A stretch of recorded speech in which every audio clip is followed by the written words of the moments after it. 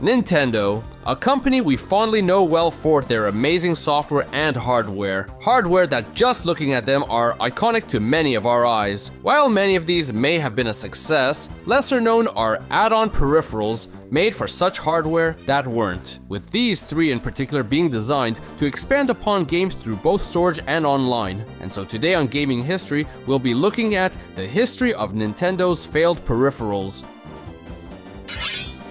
If you enjoyed this video, please hit the subscribe button and hit the notification bell to further support us and keep creating new videos. In 1993, Nintendo, in a partnership with Silicon Graphics, began development for the Nintendo 64, then codenamed Project Reality. While Silicon Graphics were responsible for developing the hardware, one major question was present. What should the storage medium be? The gaming industry was more and more heading towards the path of CDs due to their massive size of 700 megabytes, allowing one to make very massive games with even FMV cutscenes to be stored in them. PC gaming was already utilizing these over the now defunct floppy disks, and both Sega and Hudson Soft were bringing their CD add-ons to their consoles. As obvious as the choice was, CDs did pose one major problem: load times. While cartridges can load almost instantly into a game and load a different area lightning quick, CDs had load times, and this made Nintendo nervous. With these keeping Nintendo from deciding, in 1994,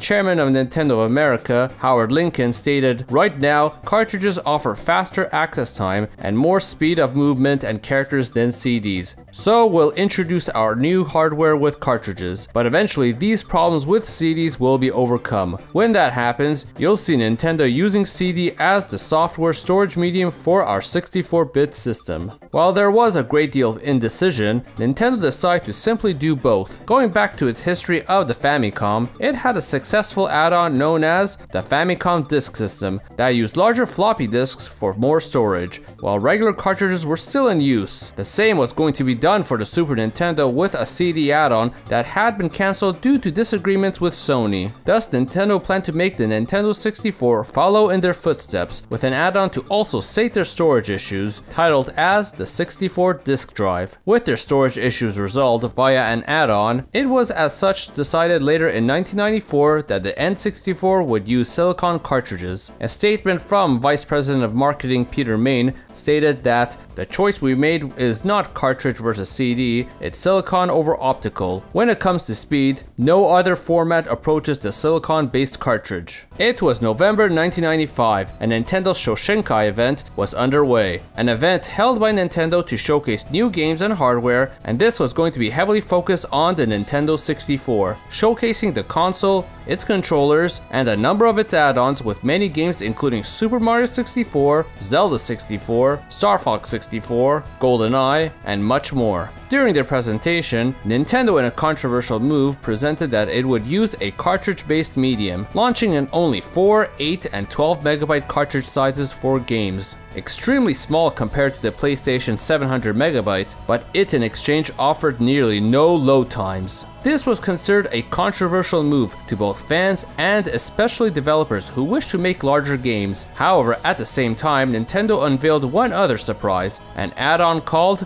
the 64 Disk Drive. While no images were shown at the show, they did state that it would be using a 3 3/4 inch magnetic storage medium that would hold massive storage, and with a release date of late 1996, just shortly after the N64's release. Along with that, a small announcement was made as to one of its first games, The Legend of Zelda. The game just shown off in a technical demo was going to be one of the first disk drive exclusive games. It was considered a surprise move for such a flagship series to be on this add-on that even Nintendo Power commented about the surprise. Nintendo wouldn't comment any further on how Zelda was going to take advantage of the hardware. They mentioned several disk uses in general terms, including the ability to save games and customize many game elements. Whatever that meant wasn't going to be revealed just yet, as the focus went to publicize the main console itself, the Nintendo 64. But it was clear that Zelda 64 was going to be its designated killer app. While magazines did occasionally bring up the disk drive, it was mainly squared around the N64 and its hyped launch with Super Mario 64, which was its killer app. It was to the point where, without much talking about it, some even thought that the 64DD was already cancelled. However, then President of Nintendo of America, Howard Lincoln, had promised in an EGM interview that before the end of 1996, you'll see the product at the next Shoshinkai show. And that is exactly what happened. Nothing was heard until the next Shoshinkai event on November 22nd to the 24th, 1996, with a full showing of the hardware. Being a rather bulky device about the same size as the N64 itself, and would attach to the N64 via the expansion port to the bottom, as well equipped with the expansion pack that would raise its RAM from 4 MB to 8 MB. It would be using magnetic discs that were slated to have 64 MB of storage. While not anywhere near as large as the PlayStation discs, it was still significantly larger than the 12 MB available at the start of the Nintendo 64's life. It was neither a cartridge nor a CD, but a balance between both, as it would not just have more space than the cartridge, but also provide faster loading times compared to PlayStation games, which were well known for having loading screens just to get to another area. The creator of Earthbound, Shigesato Itoi, best put it, CDs hold a lot of data, DD holds a moderate amount of data, and backs the data up, and cartridge ROMs hold the least amount of data and process the fastest. By attaching a DD to the game console, we can drastically increase the number of possible genres. There were a few ways to develop a game for this machine. The first was, of course, to make it an exclusive game on a single 64 MB magnetic disc. Simple and gives that much desired space with decent load times. And that indeed did make it attractive to a number of developers, especially ones who wished to make RPGs, including Squaresoft, who wished to make Final Fantasy VII for it, NX with Dragon Quest VII, or known at that time as Dragon Warrior 7, Intelligent Systems with a new Fire Emblem game, and even Game Freak wanted to make a Pokemon game for it. Not just RPGs, but several other major titles were planned, from Diablo to Kirby 64, Resident Evil 0, Yoshi's Story, Donkey Kong 64, and so much more. The second method of development came in an odd method of utilizing both the 64DD and the Game Boy Transfer Pack that many may know best from the Pokemon Stadium games, an early form of connectivity that the GameCube would introduce with the Game Boy Advance. However, this feature was actually taken advantage of with two of the Mario Artist games that would be released on the 64 disk drive. But of course there was a special third and final method of developing a game for the 64DD, which was to develop a base N64 game on a regular cartridge, but then down the road release an add-on 64DD disc with new content that would give the base game a desired expansion. A lot like expansions that existed for PCs then, but now for a console game. This method was going to be used for certain prominent games down the road, but overall this had developers' interest in mind, and many even traveled from the US to the event in order to learn more and try to receive development kits for it. However, while those games were planned or in development, none of them were shown off at the show other than some first-party ideas that they had both experimented on and were developing, including a port of Super Mario 64 to showcase how much better it handles it, along with an application that makes 3D animated avatars using portrait photographs of people that would later become known as Mario Artist Paint Studio. Along with this, a reel of games were shown featuring regular N64 games including Mario Kart, Star Fox, and GoldenEye, but also two surprising 64DD games were shown, with Mother 3 or Earthbound 64 being shown in a small snippet here at the end. And of course, its killer app, Zelda 64, finally received more footage after a year of silence, showcasing new dungeons, lands, enemies, and combat. This time, it wasn't just a tech demo either. Taking advantage of the system's RAM, storage, and speed, it truly made it stand above any other N64 game seen yet.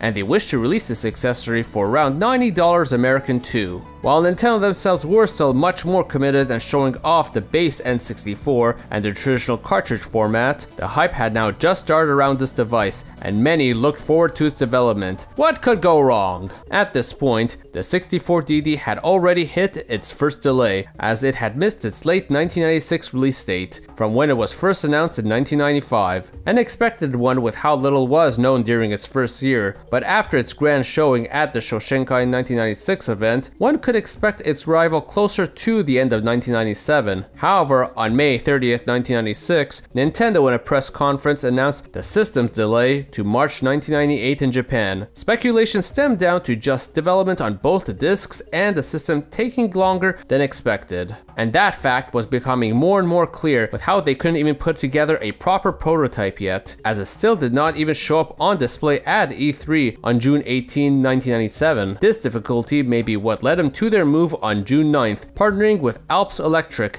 as a co-developer of the 64 disk drive. Alps Electric is a reputable electric manufacturer in Japan, and therefore only made sense to bring them in to assist and manufacture this device too. But trouble for the system wasn't just there on a hardware level, but also software, as president of Nintendo America, Howard Lincoln, would state that the system wouldn't release until there was sufficient software for it, and the software side of things was starting to indeed deteriorate. The competitor console, the Sony PlayStation, being out for 2 years, had made a major dent into the market and overtook Nintendo as the market leader. Despite the strong relation of third-party developers with Nintendo during the SNES era, without a solution to make bigger games being available, and not even a prototype to the point where they even had to team up with another company to get this venture going, the third party just couldn't wait any longer for the 64 disk drive despite the larger disk capacity. And so many jumped ship to the now popular Sony PlayStation that not only offered the necessary disk space needed, but also provided a better contractual deal compared to Nintendo's that had numerous stipulations and rules that they had to follow. And with that, many prominent third-party games disappeared from the 64DD's library, including Japan's mega hit, Dragon Quest VII, that jumped to the PlayStation. A massive blow to Nintendo to lose this series on an unfulfilled promise of larger storage. Other games were also moved to other platforms or just outright cancelled, such as Final Doom,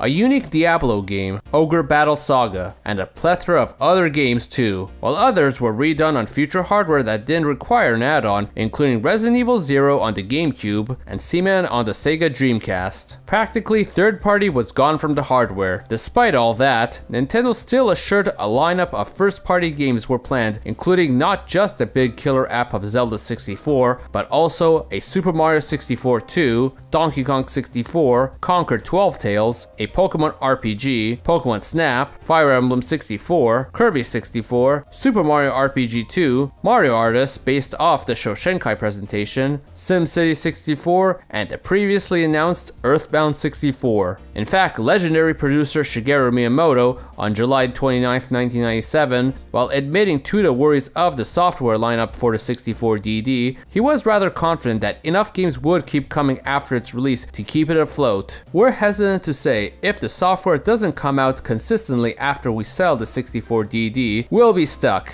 Don't worry, feel easy about the 64DD. However, just a half a year later in December, Miyamoto admitted to the difficulty of justifying the add-on, believing that it is becoming harder and harder to pitch it to the public, and would have been better if it had released alongside the N64 at launch. At this point of hitting 1998, it was starting to be a good deal after the launch of the console. More and more delays kept being announced, with the American launch delayed to late 1998 and the Japanese launch now delayed to June 1998. Many third-party developers had given up on the 64DD by this point, and not even first-party games were safe anymore. In December 1997, Shigeru Miyamoto would go on to say almost every new project for the N64 is based on the 64DD. We'll make the game on a cartridge first, then add the technology we've cultivated to finish it up as a full-out 64DD game. So the era of making it purely for the 64DD was starting to fade, with one 64DD games being converted into regular N64 games, but with the idea of using the 64DD to give them an expansion pack. One of these games was F-Zero X, that had plans to receive an expansion pack that would include a track builder even, but most prominent of these was that of the system killer app. Zelda 64, now called Ocarina of Time, was now a regular Nintendo 64 game. In this case, it wasn't even a problem of how delayed the 64DD was becoming, but rather another unrealized flaw of the 64DD up to that point. loading times. In an old Iwata Asks interview,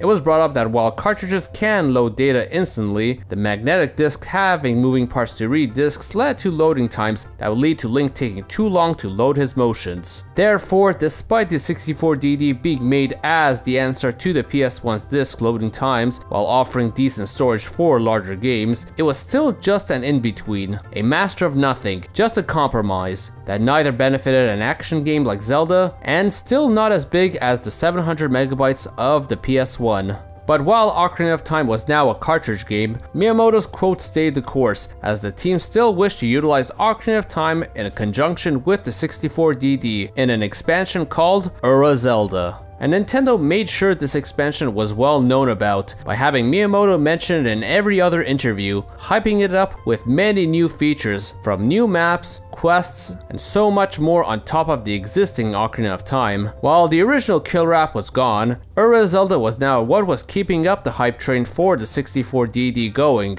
though to a much lesser degree, as much reason to want a 64DD was fading. Despite Ocarina of Time having a planned expansion, many other 64DD games simply became carts with no plans for an expansion. Everything from Donkey Kong 64, Super Mario RPG 2, which was now Paper Mario, Conker's 12 Tales, which was now Conker's Bad Fur Day, Pokemon Snap, and the planned Pokemon game releasing as Pokemon Stadium. Kirby 64 even was later delayed to the Nintendo GameCube as Kirby's Air Ride. The hype for the 64DD was on the slide, as its software had depleted regardless of some excitement for Ura Zelda. The disk drive was even completely absent from E3 1998. Nintendo had questionably even completely cancelled its 1998 Space World event, which some believed may be due to the 64DD's software shakeup, and so it missed both its 1998 release dates. The 64DD received yet another launch date for June 1999, with the surprisingly still active Mario Artist game being nearly completed. This time, however, it did show up to the August Space World 1999 event. However, earlier in the year, Nintendo had ended their partnership with Saint Giga, who had created the online service for the Super Famicom add-on, the Satellaview, and in June 1999 went for a new partnership for the 64DD's planned online service, the Japanese media company Recruit, to make a service called RandNet. RandNet was made into a joint company officially titled as RandNet DD, and would handle everything from marketing, sales, and its online network. This wasn't just going to be a simple online service, but a whole package for the 64DD. The 64DD was to be sold with a mandatory subscription to RandNet and would come with the RandNet disc, which was to be used for web browsing, email, and swapping game data like high scores. And so over the summer of that year, two major announcements came. One being a standalone 64 sequel to Ocarina of Time called Zelda Guided, which was being developed alongside the hotly anticipated Ura Zelda expansion. The other, however, while a solid plan was finally in for the 64DD, to the disappointment of many,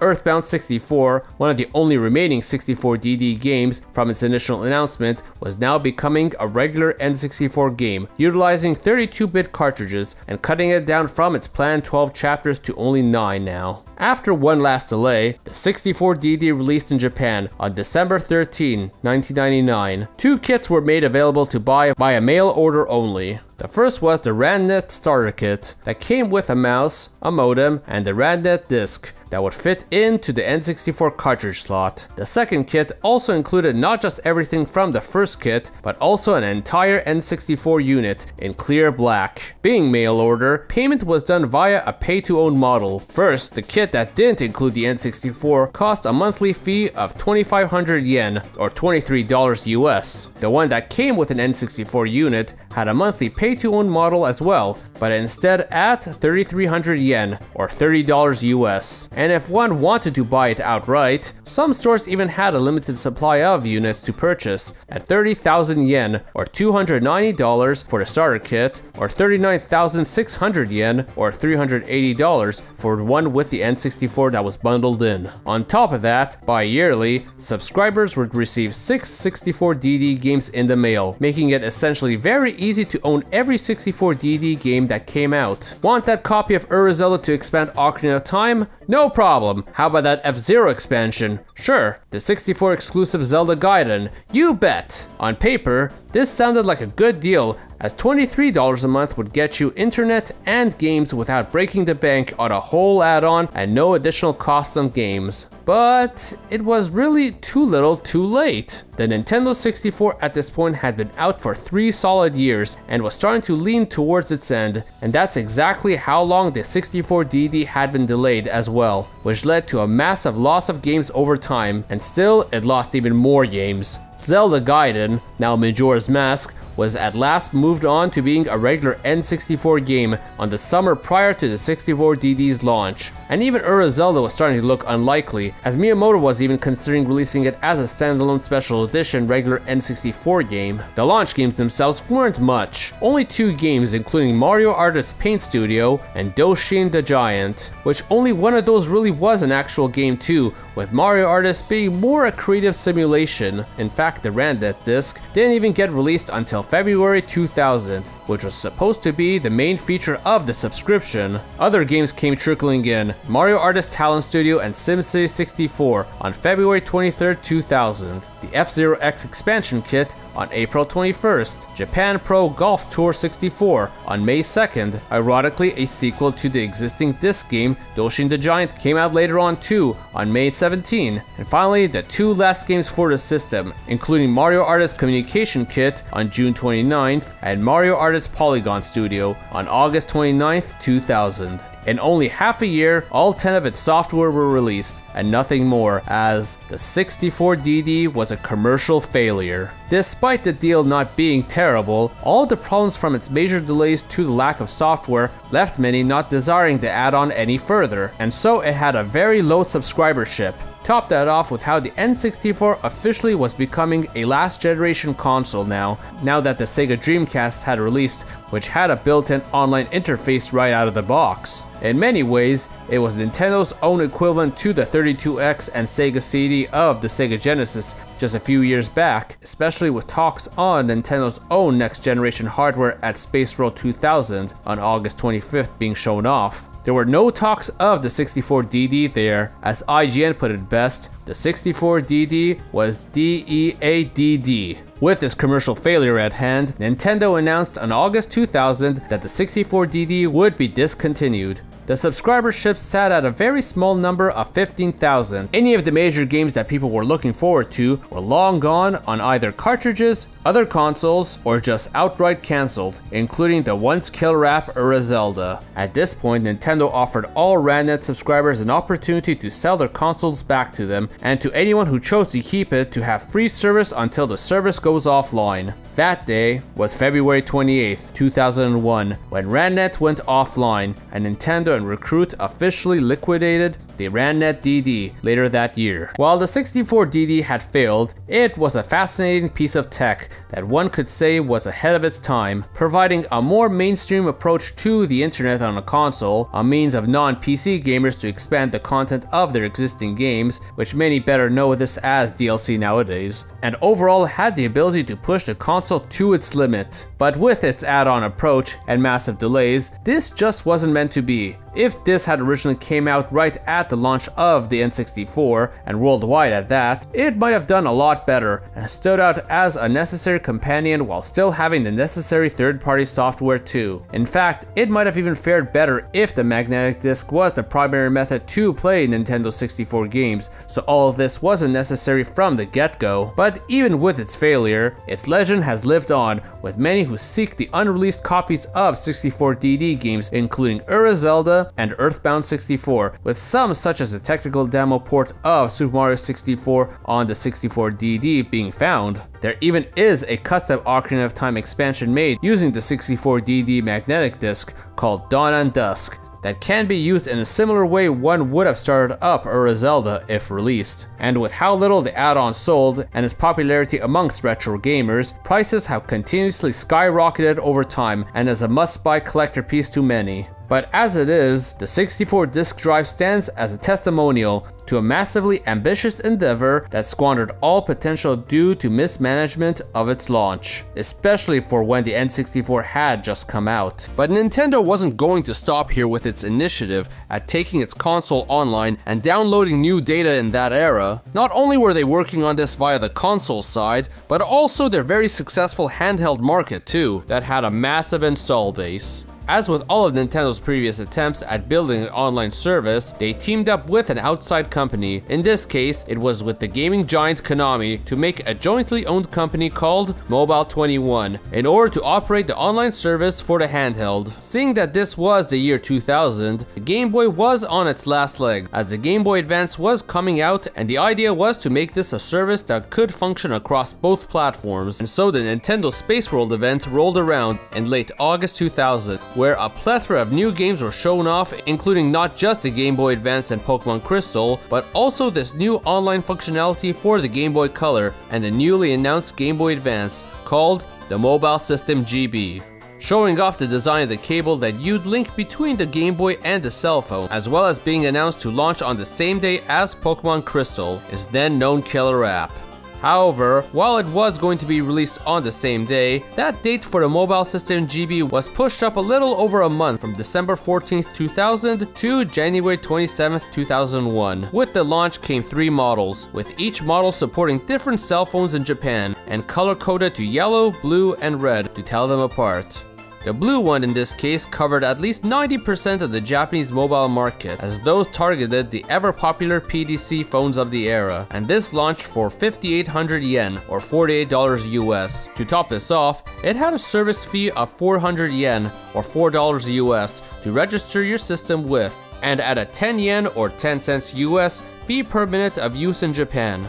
The fees would be charged to the mobile carrier, which the bill would likely come to one's parents at the time, who would be paying for the cell phone service they let their child use. It came with a 15-day trial and even had some restrictions in case a child spent over 10,000 yen being online to stop letting them use the service for the remainder of the month. A lot of nickel and diming to start, but to some, this was revolutionary with what was to come. Being that this was an online service, a number of games were being planned to take advantage of this, 30 at least in the planning, the most anticipated one being Pokemon Crystal. Pokemon in this era was definitely still hot within the era of Poke Fever, and what game is better to promote your online service, especially when the 64 disk drive had failed at that. It was time to launch a proper game with this service. While it took a month after its launch, Pokemon Crystal soon was able to go online. To go about going online, it wasn't from any sort of menu on the title screen like with many games, but rather going to a special Pokemon Center within Goldenrod City in the game that replaced the Pokemon Center from Gold and Silver's version. This went by a new name called the Pokemon Communication Center. Upon entry, you would have the usual Pokemon Center desk to heal your Pokemon, but once you go to the right, you can see that it is absolutely massive, let alone this had a much grander version of the usual Pokemon Center theme that can be heard here.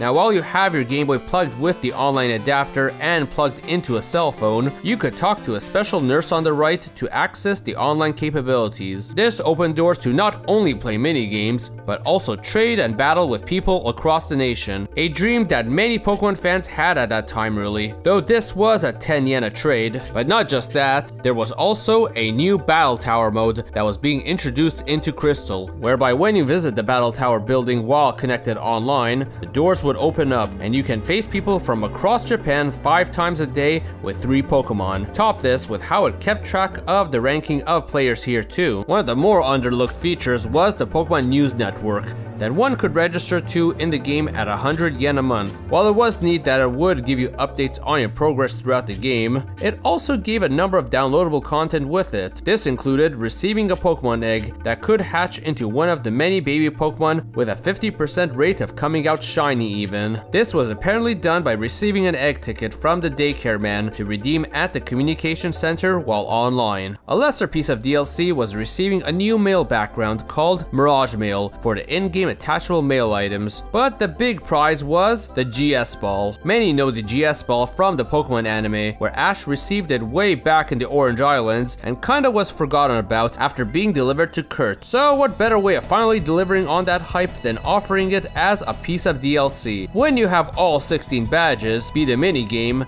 and complete the quiz that the attendant of the communication tower would give you, you'd receive the GS Ball. Much like the anime, you could take that to Kurt and come back to him 24 hours later. He'll have you follow him outside, once bringing up the strange presence within the ball and has you go to the Elex forest. With the rustling trees around, one can then take the GS Ball and put it inside the shrine. Out comes a level 30 Celebi to challenge you to a battle. At the time, this was the only legitimate way to get a Celebi. The last feature that came with it was an obscure one that at 20 yen per use, one could download data of official Pokemon tournaments that would then be saved onto one's cartridge. Then one could plug their cartridge into an N64 transfer pack and then into a Japanese version of Pokemon Stadium 2 and watch these matches in full 3D.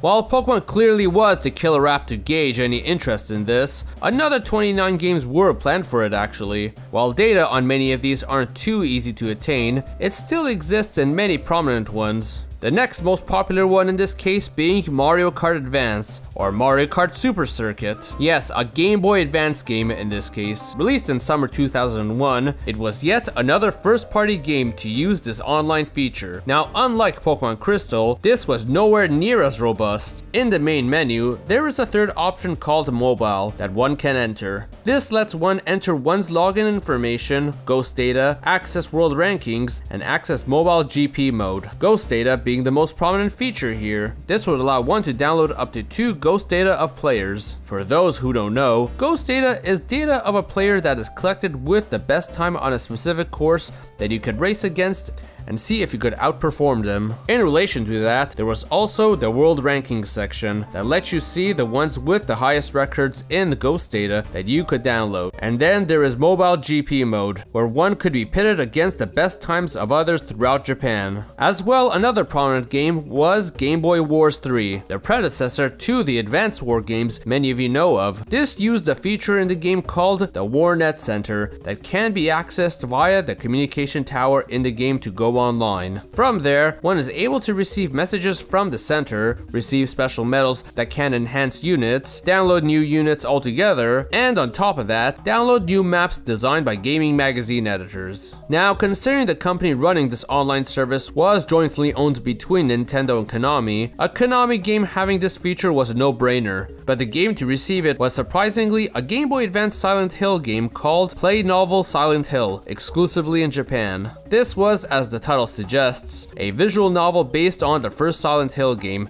using images and low-res FMVs from the original game. The online service of this offered new scenarios to add upon the original story of the game. This was broken into 4 DLC segments, covering one for each season at 20 yen apiece. The downside to this was that it couldn't be saved onto the cartridge itself, and rather would be held by the GBA's RAM. So as soon as one shuts it off, it was gone. So one must play it as soon as they grab it, and yes, you would have to repurchase it again, in other words. Now, one part I neglected to mention was that every adapter was packed in with a Game Boy Color cartridge called Mobile Trainer. This wasn't so much a game, but rather was a full-on online access cart to send and receive emails, keep a contact list of 6 people, receive mail related to Mobile System GB, Nintendo-approved websites, seeing what new content was coming, and editing your account. Now, websites you were approved to view was done as a measure to keep it kid-friendly, along with a mobile-specific website to visit for information. It was even possible to download a website in order to view it offline. All of this while there was a counter at the bottom showing you how long you've been online, as you were being charged for just being online here. Now, Mobile Golf, which is a game similar to Mario Golf, considering it was made by the same developer, also featured online capabilities here too. This included new courses for 50 yen apiece, minigames at 10 yen,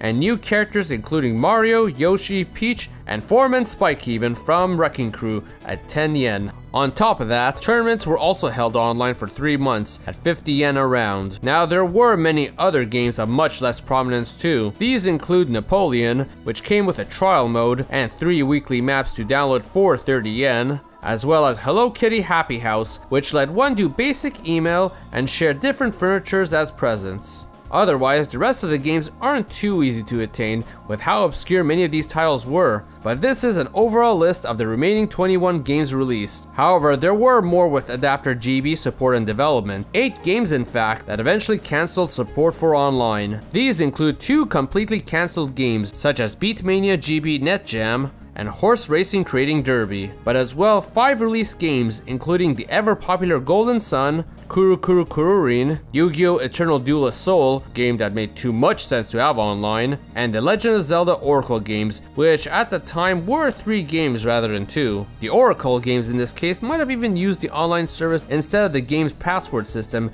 if this had went through. Now the question is, why did these games not have online support despite making a lot of sense to have them? It's because the service came to an abrupt end. After just a little over a year's support, Nintendo announced on May 2002 that they would be ending the mobile system GB service on December 14th, 2002. This would be the ultimate end for all online activity from online multiplayer to downloadable content. Despite some mega hitters being there from Pokemon to Mario, the service just didn't catch on, and there were a lot of reasons as to why that might have happened. It was a tool marketed towards children and required them to use cell phones. While in Japan it wasn't too unusual for a child to have a cell phone, it was still another piece of hardware that was required, and in addition to that, one had to go through the whole process of registering and setting up. A rather complicated setup for a child, really. In fact, this complexity may very well be the reason why it never went beyond Japan. Cell phones, while they were in adult hands in the West, they still weren't anywhere near as common as they were in Japan, let alone a child having their own. Back then, I myself, seeing the setup in an issue of a gaming magazine, had an entire plan just to use my father's phone to do all this, which in retrospect may have led to a plethora of other problems in the form of costs. The costs themselves in this case being another major factor. It was a heavy amount of nickel and diming. While many are at this point begrudgingly used to the nickel and diming of online functionalities of modern gaming, it wasn't something normal back then. Not only would the game service charge you for a number of the features used, but you also would get charged by your cell phone provider for using the internet. This could add up real fast. In fact, you might have noticed throughout this video that when I mentioned the mobile sections of Mario Kart, the existence of the Pokemon Communication Center, plus the requirement of being online to even use the Battle Tower, as being something you never seen in your own Western copies of the game. And the reason is simple: this service was never planned for the West. And so the features were entirely scrapped when bringing these games over for the West, which unfortunately for many Pokemon Crystal fans meant that Celebi was inaccessible legally. But by keeping it Japan exclusive, this kept the market also very small, and so upon the shutdown of the service on December 14th, 2002, the joint corporation between Nintendo and Konami, called Mobile 21, was officially dissolved. Mobile System GB was yet another failure for Nintendo in exploring the online market after just facing another major failure in the form of the Nintendo 64 disk drive. In fact, both failures happening back to back may be why their next take on online gaming for their upcoming console, codenamed Project Dolphin at the time, had a very restricted approach. Nintendo and the online world have been hand in hand since the era of the Famicom in Japan, where via an add-on modem for the Famicom, the Satellaview for the Super Famicom, and the 64 disk drive for the Nintendo 64, those consoles all had online functionality for everything from checking the news to downloading games and even browsing the internet. In many ways, it was done before modern online gaming was even considered, but it was rather niche and unknown to most around the globe, as these were all Japan exclusives. However, all of this started to change by 1998. The world was heavily becoming integrated with the World Wide Web, with more and more computers becoming available in every household, including internet connections. Sega at the time had been dealt a crushing blow with the Sega Saturn, and needed a juggernaut to spring interest in its next generation console. This was where they noticed this trend of interest on the internet, and decided that this should be the selling point of their next console, the Dreamcast, whereby people can play multiplayer with others online, or even attain DLC for their existing games. With that, they included a 56K modem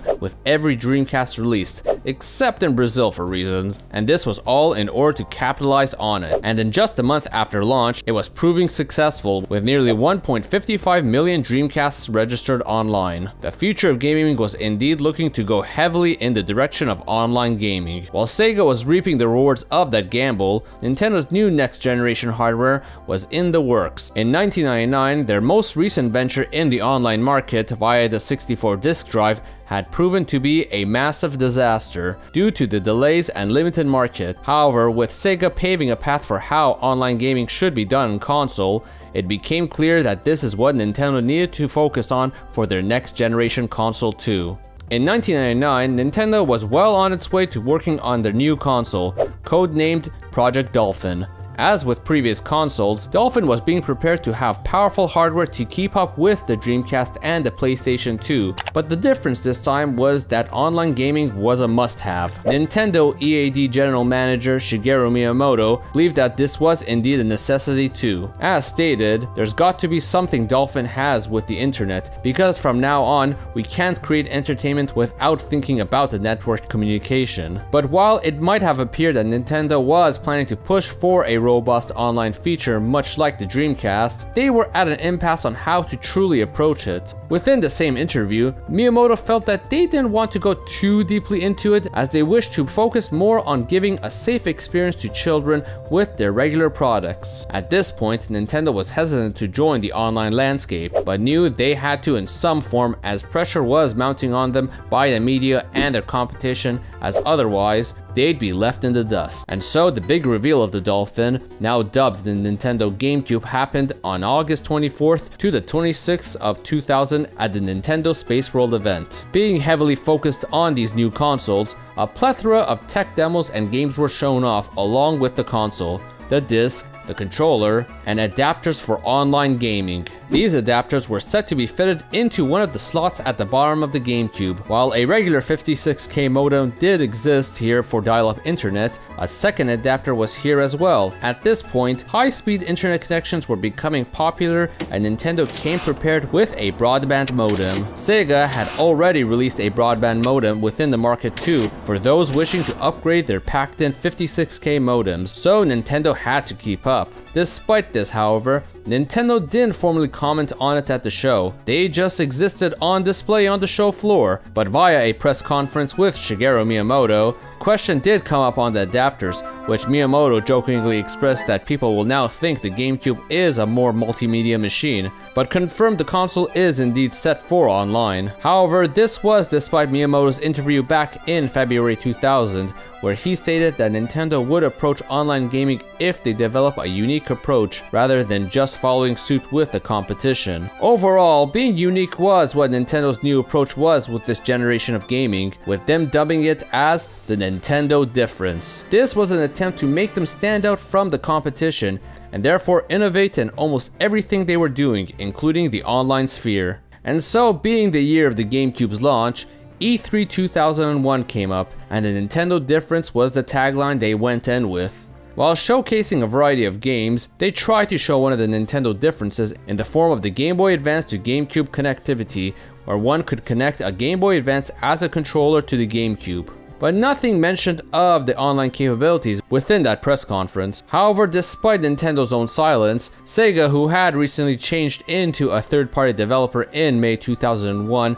announced a port of their popular online RPG, Phantasy Star Online, was coming to the GameCube, and showed off a trailer for it at E3. It was becoming an odd instance that Sega cared more for Nintendo's online landscape than Nintendo themselves, it seems. The problem seems to have been more an issue of money. The director and general manager of Nintendo at the time, Satoru Iwata, felt that the only way they could support building an online network would be if it was profitable, and felt it would need a subscription service, which he felt was something the audience would not buy into. A statement that definitely didn't hold ground with that very generation's Xbox Live. In this case, Nintendo themselves were allowing the GameCube to have online capabilities. They just didn't wish to build the required servers and charge fees to maintain them, but allow third-party developers to run their own servers, such as Sega, to run their own online games, an approach that would make their console look leagues behind the competition. By the year 2002, the 128-bit era was fully in gear. Microsoft and Sony had robust online spheres, while Nintendo was practically still an offline company. The Xbox had an entire dedicated service to online gaming that had functionality that came straight out of the box. Meanwhile, the PlayStation had its network adapter released later that year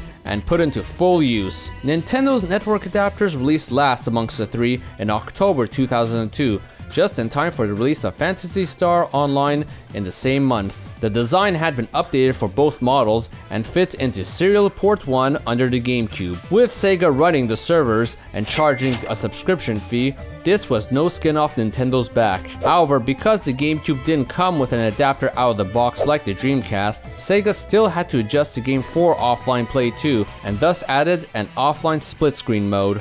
Unlike both the Xbox and the PlayStation, however, the GameCube also did lack USB ports and therefore no option to plug in a general keyboard, which is where ASCII Corporation developed a special comically large keyboard controller for the console that was released only in Japan. All this just to work with the only available online game on the console at the time. The GameCube had at this point been an improvement over the Nintendo 64 in attaining multiplayer games across the board, so long as the disk space allowed for it. But what kept Nintendo from receiving online third-party games was entirely due to Nintendo's lack of a real strategy to promote it. Both Sony and Microsoft had built a dedicated plan on putting online on the forefront. Microsoft had a unified server whereby third-party companies can let Microsoft host their online games and handle the subscription fees and everything else on their behalf. Sony, while not having a unified server, was promoting its online sphere with its own first-party online games such as SOCOM US Navy SEALs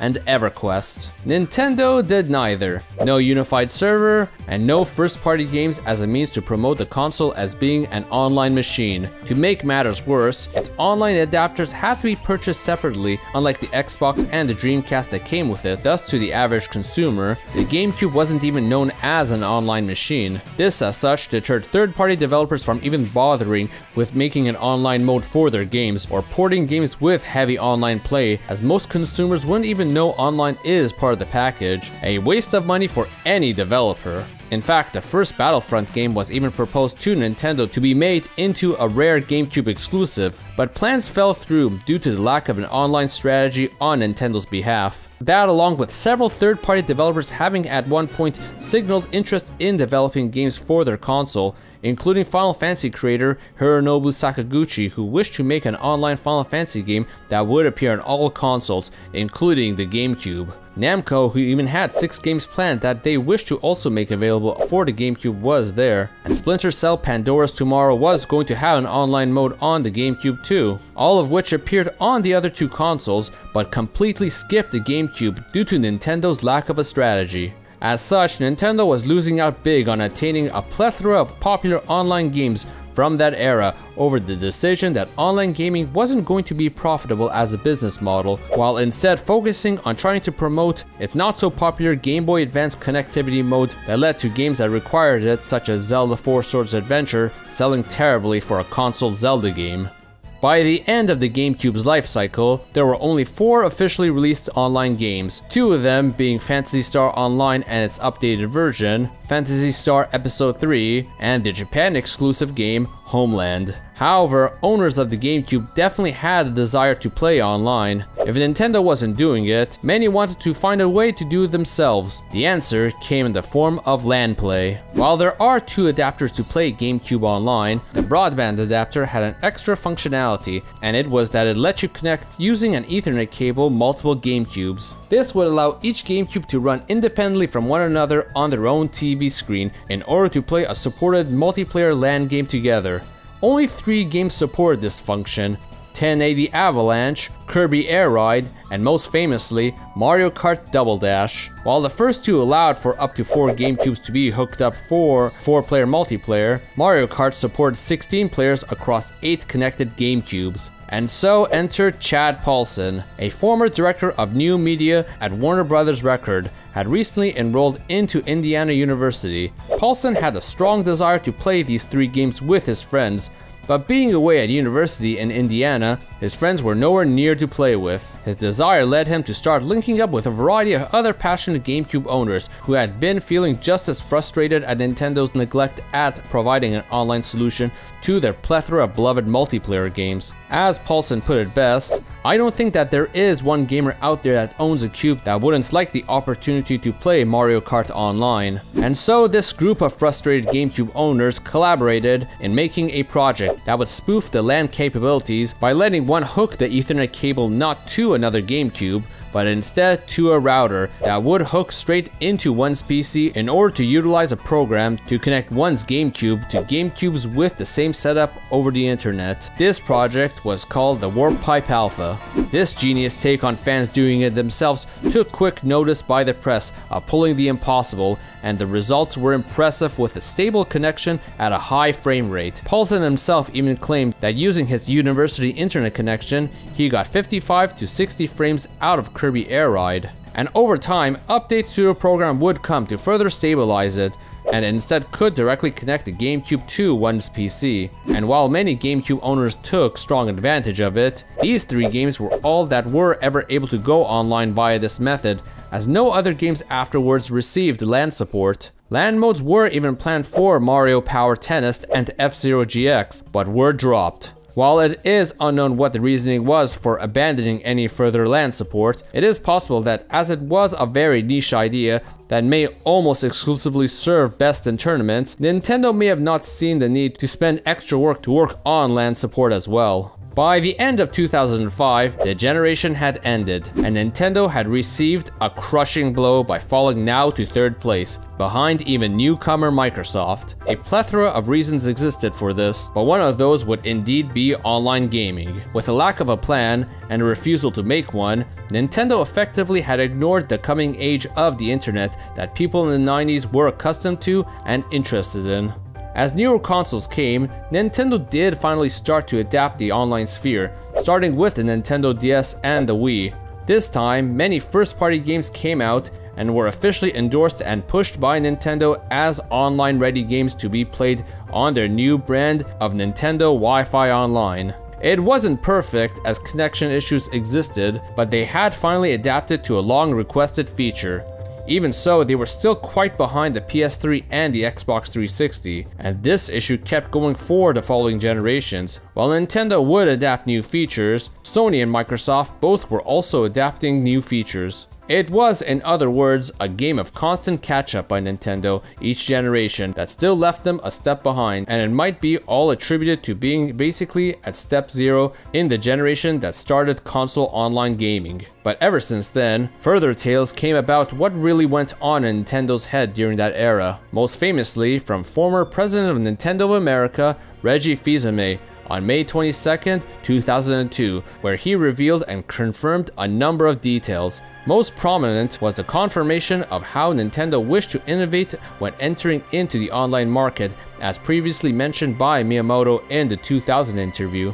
Their mindset was that they believed couch play offline multiplayer gaming was what they already excelled at better than anyone, so if they went online, they needed to find a way to excel in online play, something that they struggled to understand in other words during that era. But according to Reggie, once they decided to take Smash Bros online, it paved the path to games like Splatoon being online focused and doing very well especially. While it is far from a unique approach, it convinced Nintendo enough to keep online as a high priority ever since, and still it thrives today through not just online multiplayer, but downloadable games, content, and even playing old games from generations ago. Hey everyone, thank you for watching. Hit the subscribe button for more Nintendo and other games gaming history. Hit the like button and comment below on if you did play the GameCube online, or if you could, which game would you have played online. So everyone, thank you for watching.